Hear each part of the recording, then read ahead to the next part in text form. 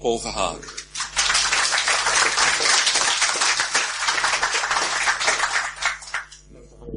Is the mic working? First of all, thank you for the invitation. It's of course an honor to be. This one. You've got one. You've got it at home. Okay. It's an honor to be here in this place to be able to introduce my book to you. I guess most of you are working in, or at least familiar with, the mental health care sector. And then you will know that nowadays it is widely assumed that mental disorders such as depression, ADHD, anxiety disorders, etc., that they are supposed to be expressions of underlying neurobiological processes and possibly genetically based as well. And today, medication is a solution. Talking is often considered only a supplementary support. My position as an analyst is diametrically opposed to this. In my opinion, many psychiatric problems have hidden and somewhat insidious social, moral undertones. Individuals are expected to live up to an ideal image that society imposes upon us. And it is the individual's failure and even their success in the plight to meet this ideal that makes them sick. This is of course a revival of the classic Freudian thesis proposed in Civilization and its discontents, and that's why I'm so happy to present the book over here. Of course, Freud's vision was far more nuanced than the simplistic anti-society attitude so often ascribed to him. What Freud suggested was that between society and the individual there is a point of tension where an individual's desire should and indeed must conform to the norms and expectations of society. The question is, what are the different forms that this point of tension can take? And one must assume that different social structures will lead to different processes of identity formation and hence to different kinds of mental disorders. And that's the main thesis, of course. And this reasoning brought me to distinguish between three different types of society, which always have a serious impact on identity and on psychopathology. I call them the Victorian society, the post-May 68 society, and finally the N1 society. Alternatively, we could call them the age of the right orgasm, the age of compulsory free love, and finally our age, that of purchasing any possible enjoyment. I can be quite brief on the Victorian model because it is the model with which we are most familiar. It is a patriarchal society in which the accent is entirely on prohibition. Furthermore, it is explicitly coupled with a traditional class structure and a dominant religion. There is hardly room for the individual who merely forms part of a coercive society. And it is no accident that psychoanalysis emerged out of this kind of society. And an over-coercive morality came to be seen as a cause of mental illness. As you all know, Freud did not hesitate to adopt a clear ethical position on this relationship between society and the individual. Neurosis is at least partly created by an excessively strict moral code in which sexuality finds pathological outlets through neurotic symptoms. Therefore, the implicit norm for successful treatment is that the individual should achieve orgasm in the right way and not succumb to neurasthenic masturbation, angst-ridden abstinence, hysterical frigidity, or obsessive fear of germs. For therapeutic reasons, according to Freud, the analyst will often have to combat an overstrict superego as well as what he calls the cultural superego. At the same time, he is convinced that the analyst should never adopt the role of savior or guru. The aim of treatment is to give the subject enough freedom to make his own ethical choices. This brings us to May 68, the effect of which is the reverse of the Victorian model. This is reflected in the particular developments in the field of human rights. The Declaration of Human Rights of 1948 was intended primarily for specific groups. It dealt with the rights of women, of children, and it also involved community concerns such as the right to education, medical care, and so on. But from the 60s, it became increasingly concerned with the liberation of individuals. It was the era of the autonomous self and the authentic personality, preferably enjoying as many rights as possible. And the problems people brought to the consulting room did not differ that much from those of the previous era, but yet people expected and received different time. You can look at it from the point of view of Foucault, or from the point of view of the American, whose name escapes me right. Yeah, Thomas Kuhn, meaning that it is a set of beliefs, and once a set of beliefs has been shared by a large number of people, it doesn't need to be proved any longer. It just perpetuates itself for a number of decades even. That's happening right now. Everybody is convinced that it is neurobiological, that it is genetically determined, and if you look at the genuine scientific papers, there is no proof whatsoever, which is really mad, strange. At the same time, there is more than enough evidence that most mental disorders have to do with socioeconomic situations, with social situations, going from family situations to larger social stuff. And then it becomes interesting, especially if you have to teach diagnostics, because a number of things have been changing. We don't see the same kind of neurosis that were treated by Freud and his daughter here in this house. We see different disorders. And that has to do with a change in the norms and values. That has to do with a change on the social level. Let's say that we have made a shift, a transition from an over-regulated society to an under-regulated one in matters of sexuality. But we have an over-regulation on another level, and that makes people ill. So basically, it's the same over-regulation, but not so long, not anymore on the level of sexuality and male-female relationship. On that level, you can do whatever you want as long as you pay for it. We have a trouble with a different kind of regulation, the efficiency of the human being turned into a productive machine, and that makes people ill nowadays. So the expression of, what you find in the consulting room is different. Yes.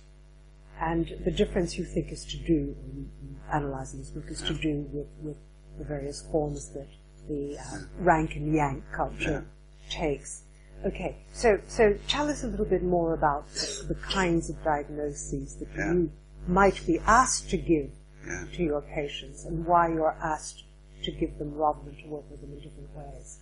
Basically, the shift that we have seen in the consultation room is that we see much more anxiety problems and depression.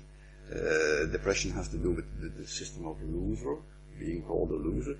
And if you go back to Freud and his main studies on depression, it's quite obvious that depression has to do with the loss of identity.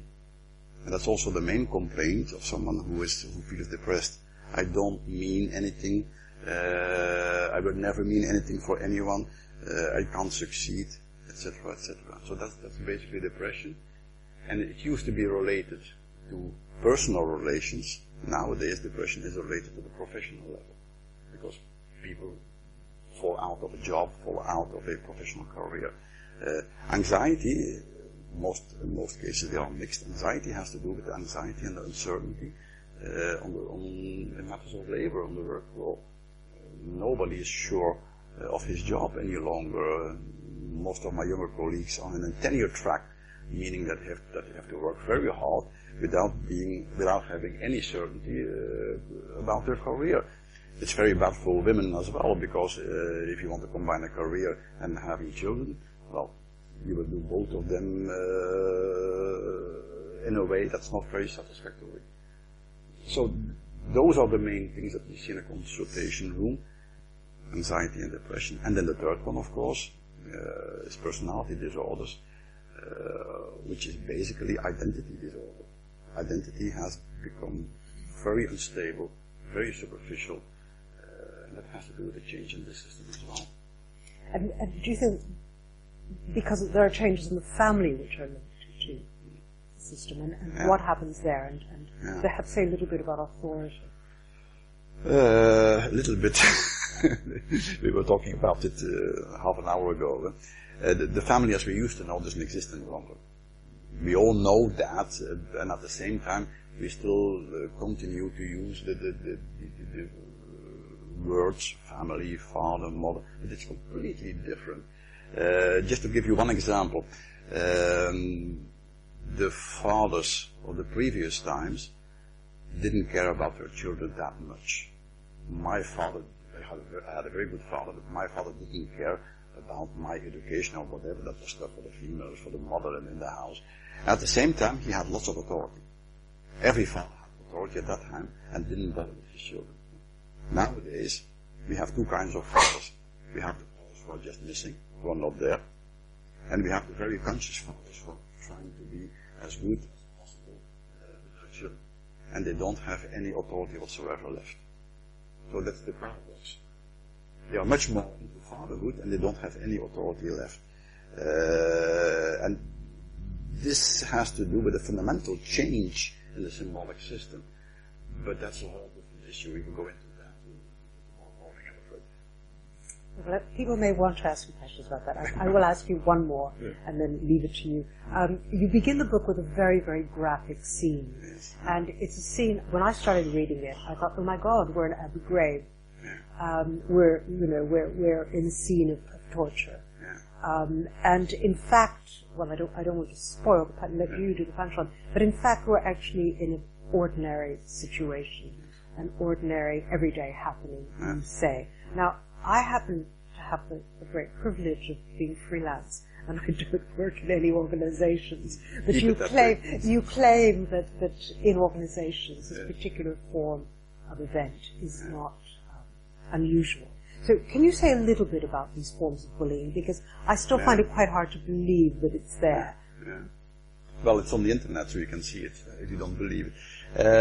It's what I called at a certain point, and of course I did not invent that expression. It's what I call the bicycle reflex, kicking down and pushing upwards. If people are put into a situation in which they have to compete with everybody else, in which you have that rank and yang system, you create aggression, and you create a kind of a traumatic scenery in which the one who gets traumatized will try to get rid of it by traumatizing the other. We know that from clinical practice, so people who have been abused run a great risk of becoming abusers themselves.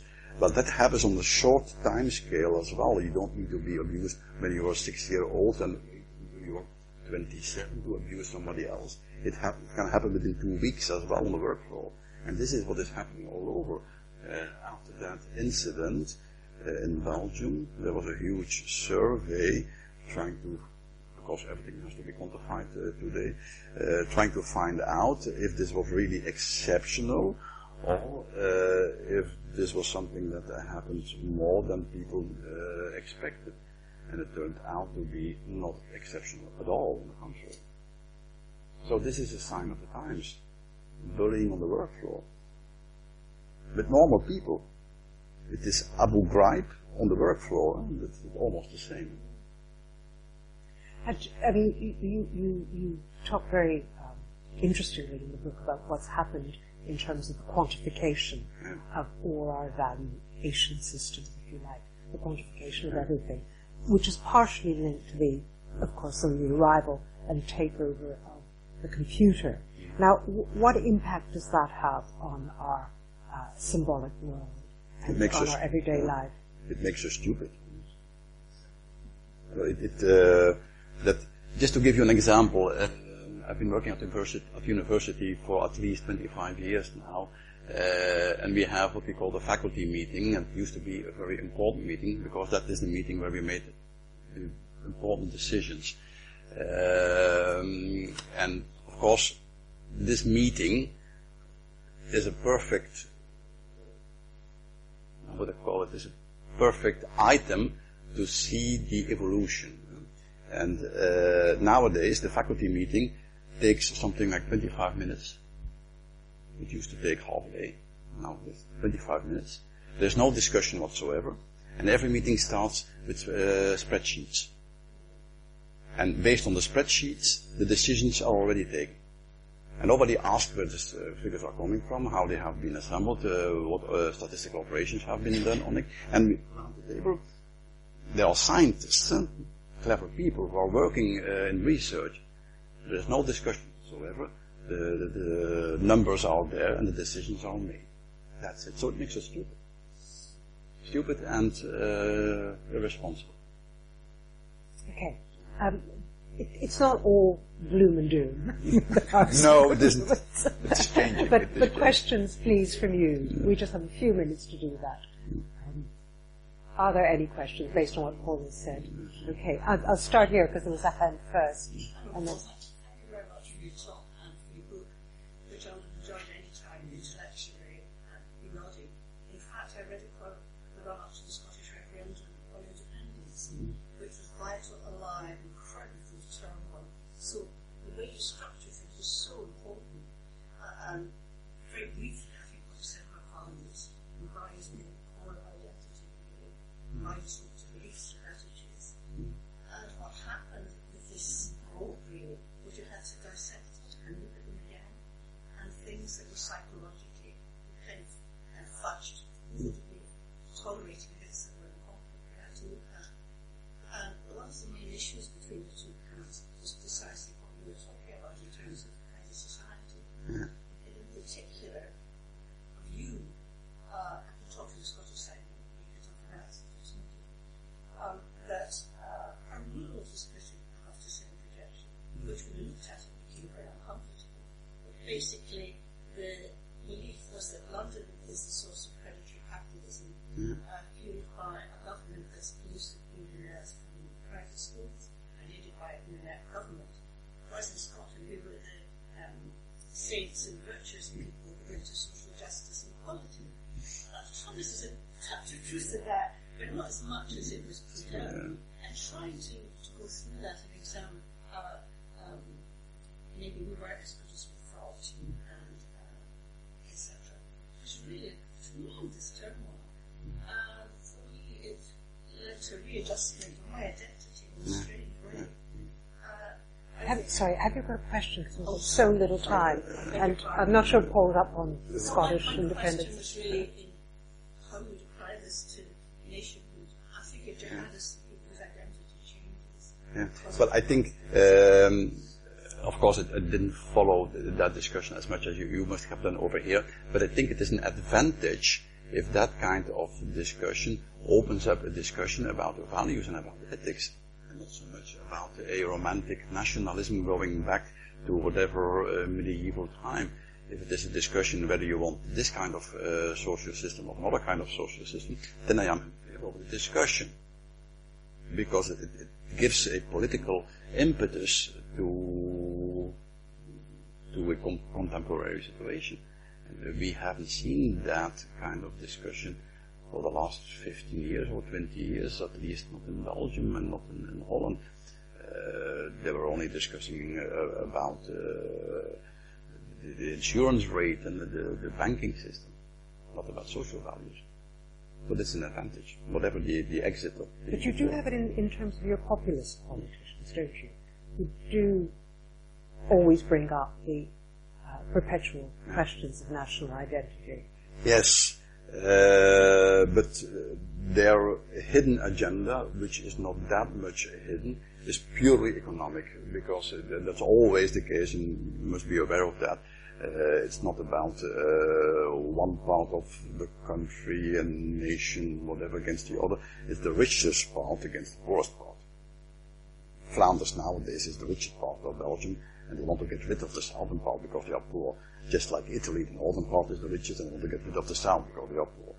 So, and it's hidden behind another agenda, but you don't need to be that clever to see it. There, and then you will start. Yes. Do you want to stand up so we can hear you better?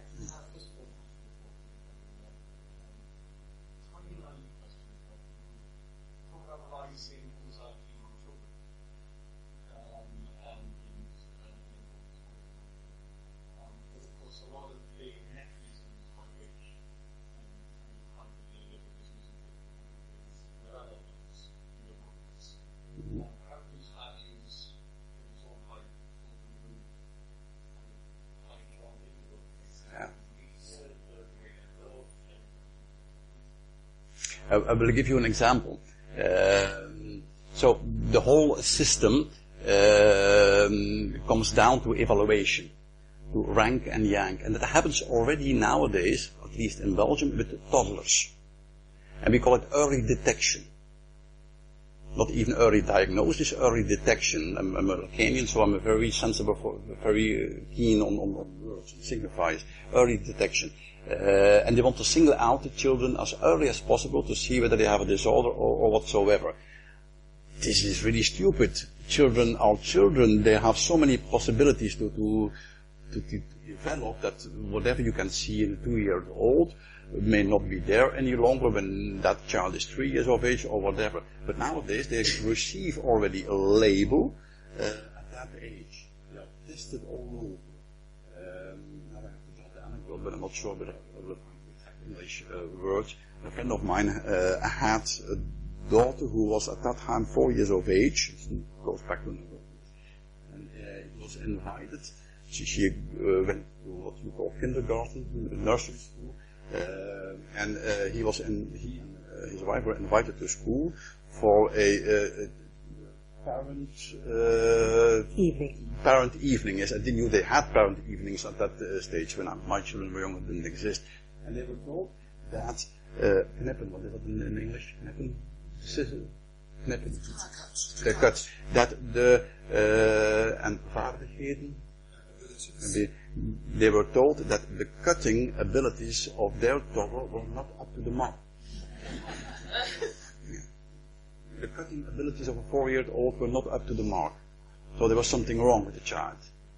And the father... The scissor hands. The scissor hands, yes. And the father, who is a keen intellectual, started to laugh his head off, whatever, because he found it very amusing and didn't do much. We had a discussion about it, and I said to him, just imagine that this message is given to a parent who is 28 years of age. Not you here, in his late 30s, but to a father or mother who is 28 or 27. They will get anxious. There's something wrong with my child. My child will not be able to make it. We have to do something about it. And they start to get worried. And of course, then you have the whole mirroring system that those worries are mirrored to the child, etc. And things are happening in that way nowadays. So it has an effect on very, very young children. And this is official. That detection system I'm talking about will be instituted by the government. There's a very interesting analysis of the Diagnostic and Statistical Manual in the book as well. Yeah. Estella. Well, actually, it has come to the point that it was before. That is that, okay, from the 60s, we didn't have any information about that.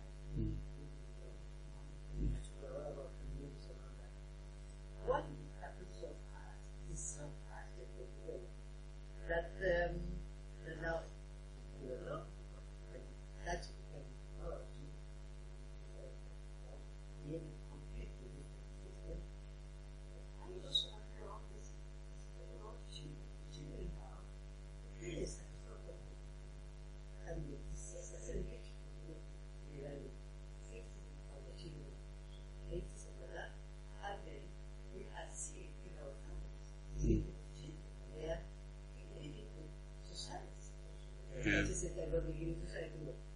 I mean, this school has so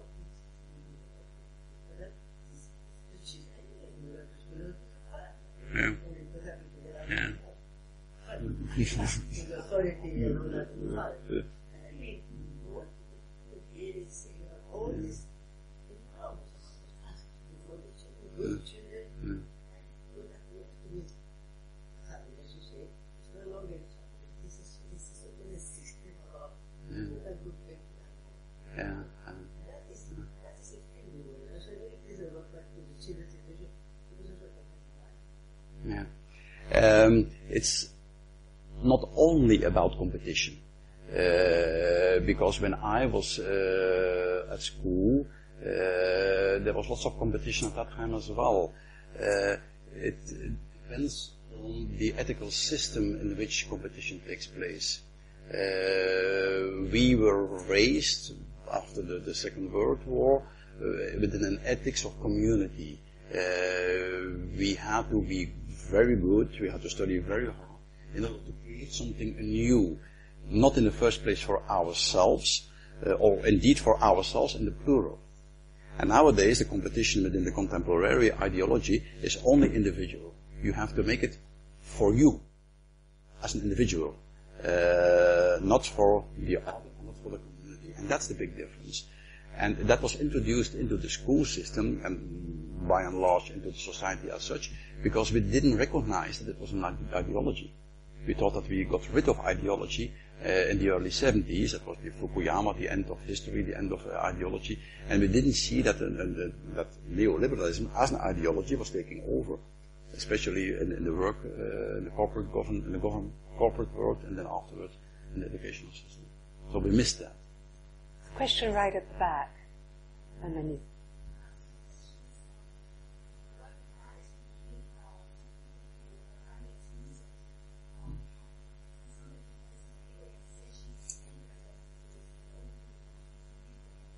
Yeah.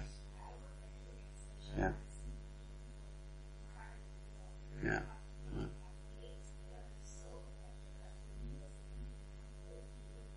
Yeah, it's true. Yeah. It's true. Yeah. Yeah. Well, one of the dangerous effects of this system, and I have mentioned it in my talk, but I didn't go into it that much. One of the dangerous things of this system is that it puts us individually apart, one from another. And one of the main reactions that I got to my book in Belgium and Holland was that people started to talk about it. And that people who were sitting next to one another, who had been sitting next to one another for the last 3 or 4 years in the office, didn't knew that they had the same feelings about the way the job was organized. And the fact that they discovered that the other had the same opinion brought them together, and there were people who started to react. So individualism, it's the classic style, divide et impera, divide them and you will rule them. So the answer is, instead of being divided, unite. Unite, come together with other people and start to do something. Because on your own, you can't react. I think one of the interesting points in your book that you make is the way the individualism is actually, because, you know, when you think of individualism, you also think of the artist as a model, a creative model. And your form of individualism is an economic model. But it also has, as its regulating sphere, the growth parallel, growth of a very large bureaucracy, a regulatory bureaucracy. And I think that's crucial in understanding what goes on in schools and universities, and indeed throughout social services today. So that's just another point. There's a question here. I don't know about you, but this one is always a consultants. It's only this expression. I think it's something that's very precious. It's true, yeah. Because it's about so many generalizations. One of the questions or challenges that I have to offer is that there are plenty of sociologists that regard racial individuation and trust in obviously relatively more positive terms. Yeah. Kind of talk very well, Ian's for example, talked about the rise of this democratic form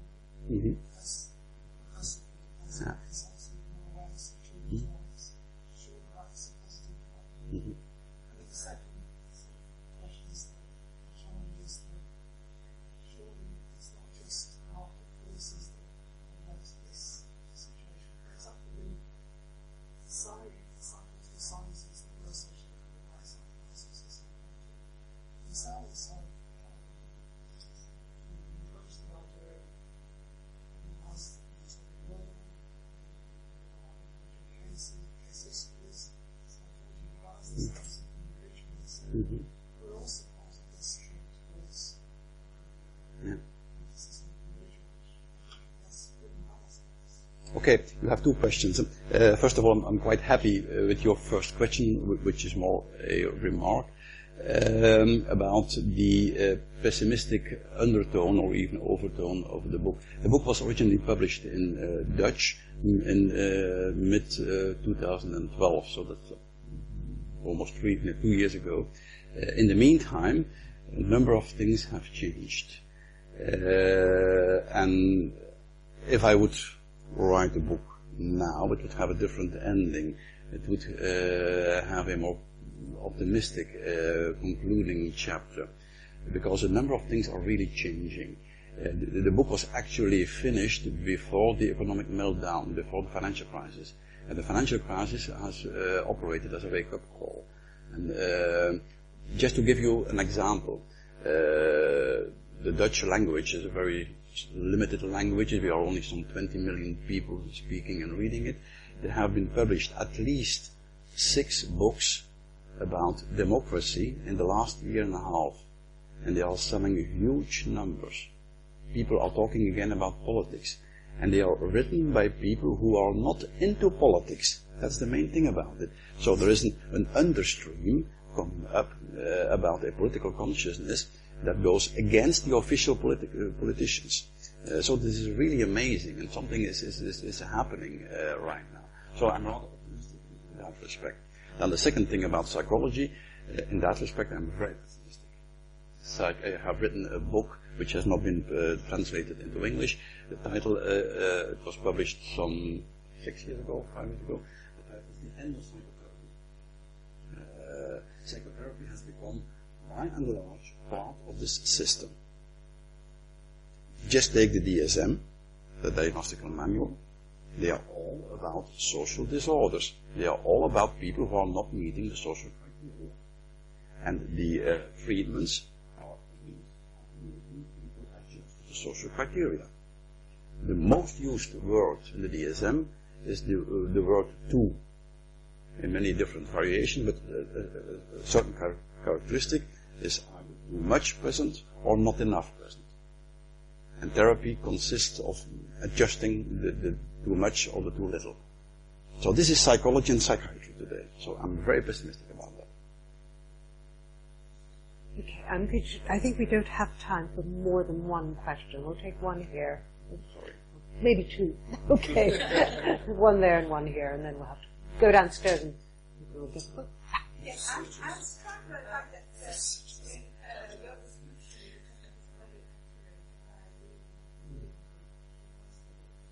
I'm struck by the fact that somehow the purpose has been looking really deep up into the psychoanalytic systems.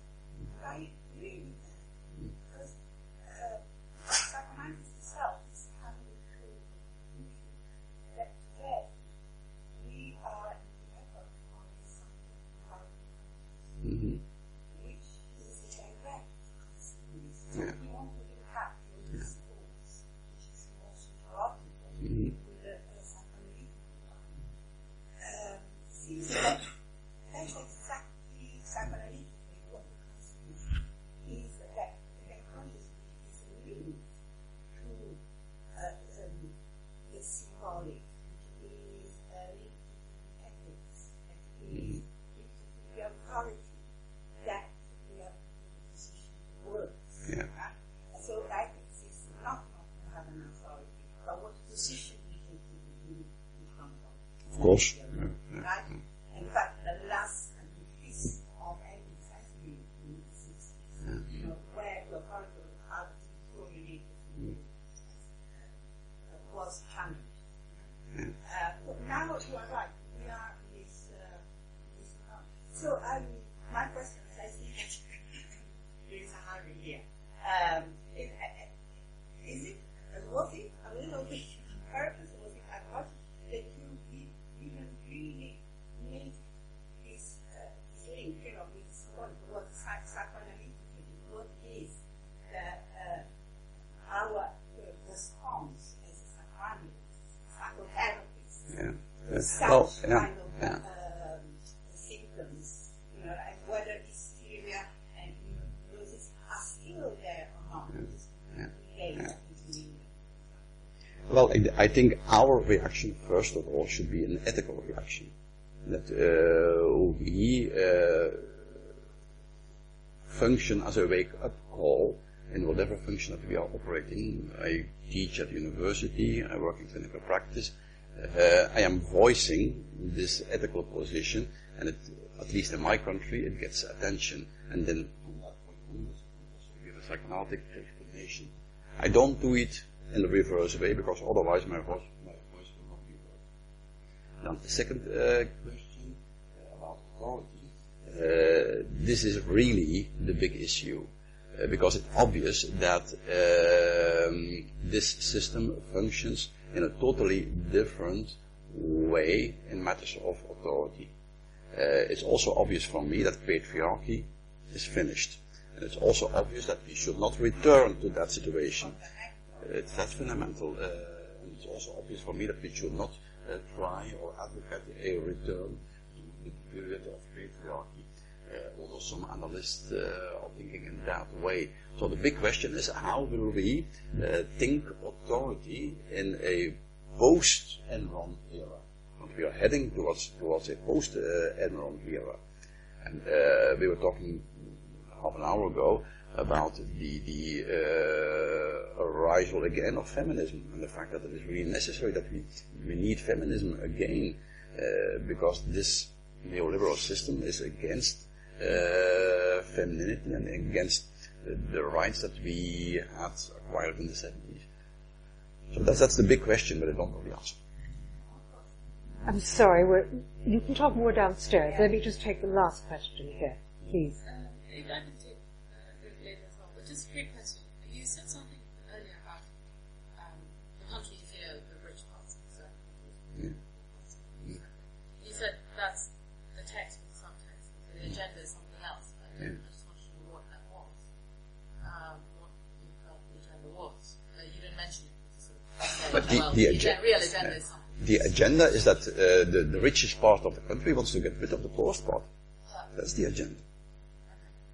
But what are they saying? That depends on the country, of course. And more or less the same thing.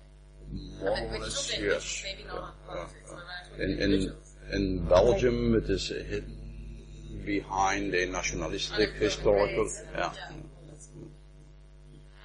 last one was, have you heard of John Verhaeghe? Yes. Yeah. He's very good. Yeah. All right. Paul has worked very, very hard, having travelled here today. Please give him a big hand.